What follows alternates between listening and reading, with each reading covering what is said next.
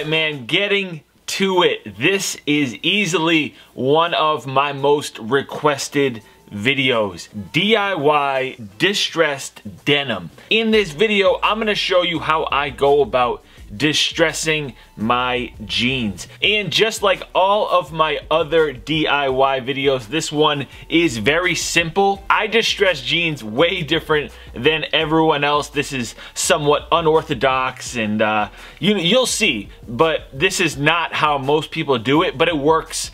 And I think it has the best results. So hanging behind me are two pairs of jeans, some of my favorites that I've distressed and get asked about pretty often. So this pair is some light stone wash Levi's, and this is very important to note.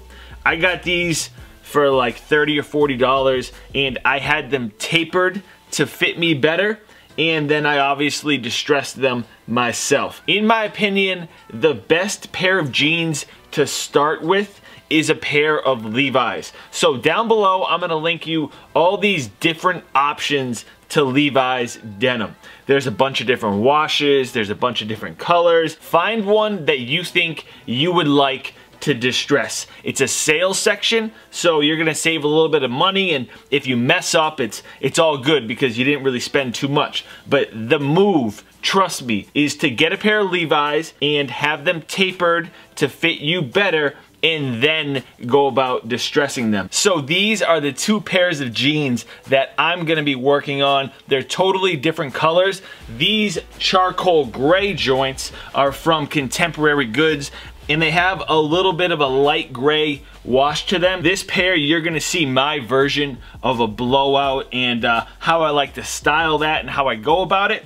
And for this pair from Mott and Bow, this is kind of a unique pair of denim. It's this raw indigo color, so it's like a dark navy blue, and I don't have many pairs of jeans that are in this color. However, there's no wash on these. I think that when I distress them, it's gonna create this great contrast with the white threads that I'm hoping are gonna be exposed. Just like all of my DIY tutorial and how-to style videos, you don't need many tools to do this. All you need is a pair of scissors, some sandpaper, a vacuum, and a washing machine. So 4 things total. So now that you know what you need, let's get into the distressing part of the video. You guys might think this is a little bit crazy, but you asked how I distress my denim, and this is how I do it. I literally open up the scissors and I mark on the jeans while I'm wearing them where I want my distress marks to be. Now, don't be soft and think that this is gonna hurt your skin.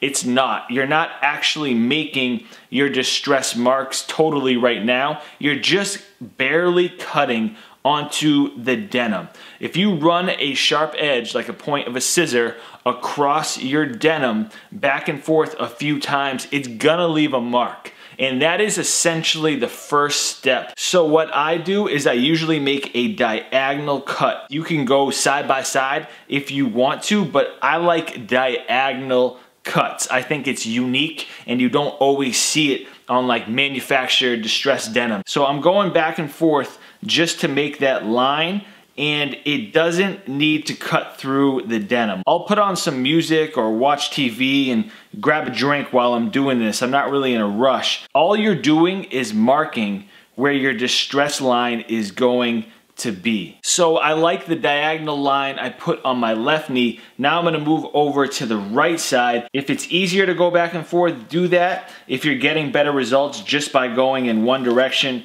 that's fine. Okay, so this next step is obviously the most important one, where you actually distress the denim. Typically, you want to do this step on the floor so that you can vacuum it afterwards, because it does make a little bit of a mess. I'm doing it on my couch here because this gets the best light. There's a skylight above this that is just perfect. So I'll just use my extension on my vacuum to clean it up afterwards. But definitely do this on the floor and save yourself some hassle. So you could use an X-Acto knife here or something sharper than scissors, but the reason why I think the scissors are the best thing to use is because they're somewhat dull. So the more times you go back and forth on the fabric with the edge of the scissors, it's gonna get a better look. If you cut right into it with an X-Acto knife and then, you know, go from there, it's not gonna look as good. So the more times you go back and forth with your straight edge, the better the distressing is gonna be. And before I start cutting, I'm sneaking a t-shirt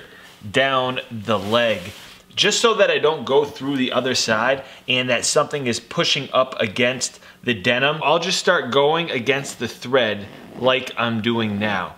So the more times you do this, the better the look is gonna be. So throw on some music, like I said, and already I'm starting to get some fuzz coming up off the denim. As long as you stay in the same area, you're good. It doesn't have to be on that same exact cut because, you know, it'll just look better if you have multiple lines. Okay, so this is the result so far. As you can see, I let my blade go up and down a little bit. Here's my original line and I floated up a little bit. So this area is being distressed as opposed to just that original line that I made. And as you can see right here, I started to cut through the fabric just a little bit. That's good. So now that I've got a small hole in the denim, before I continue, what I'm gonna do is hit it with this sandpaper. I'm gonna soften up the denim just a little bit. So what I'll do is bend the sandpaper a little bit, put my finger behind it, and then just go down the edge. So all I'm doing here is softening up the denim and distressing this entire area. So again, it's not just that line, it's the whole area it's involved with. And this is when it really starts to get a little bit messy, so the fuzzies start flying. So now I'm just gonna go back and forth between the sandpaper and the scissors until I get a full cut.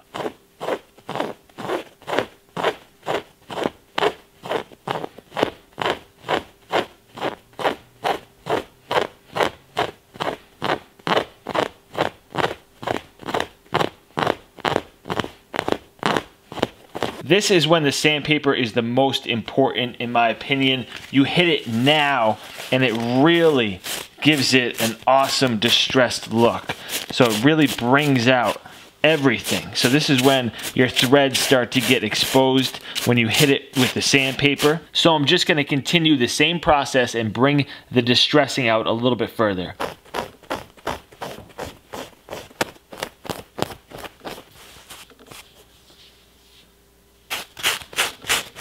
See how much better that looks than if you rush the process and just cut right into it. From here, I'll continue to hit the sides just a little bit further so that it doesn't look just like clean denim and then a distress mark. So, you know, it looks good here, then a little roughed up, and then you get your distressing area. Okay, so now switching over to the other side, we're gonna do the same exact process.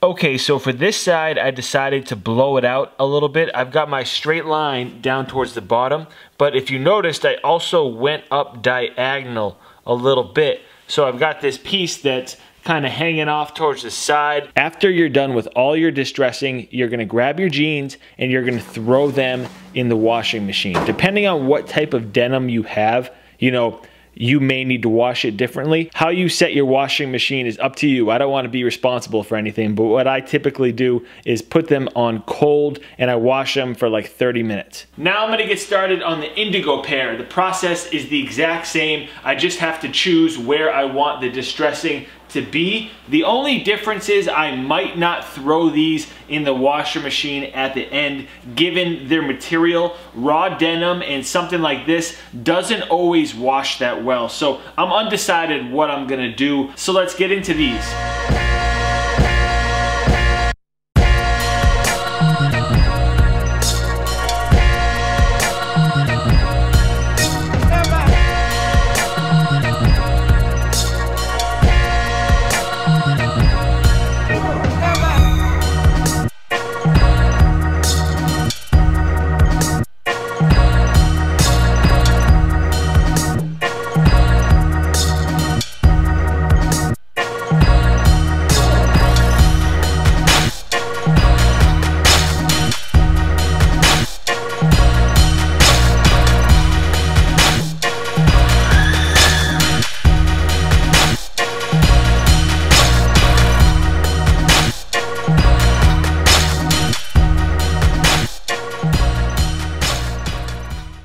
Alright, so there we go. Both pairs of jeans are done. The gray pair turned out so dope. I'm excited to wear those. This pair, I may need to actually wash. I didn't think that I was going to wash them. I thought I could just distress them and that would be that. But I might take a risk and actually throw these in the wash and see how they turn out. I'm going to throw both of these pants on right now. If you have any questions, feel free to leave a comment and make sure you hit the thumbs up on this video. After I rock both of them, the video is going to be over. So I really hope you guys enjoyed this, and let me know if you want to see more DIY and how to style videos. A lot of good stuff on the way, so keep it locked. I'll talk to you guys later.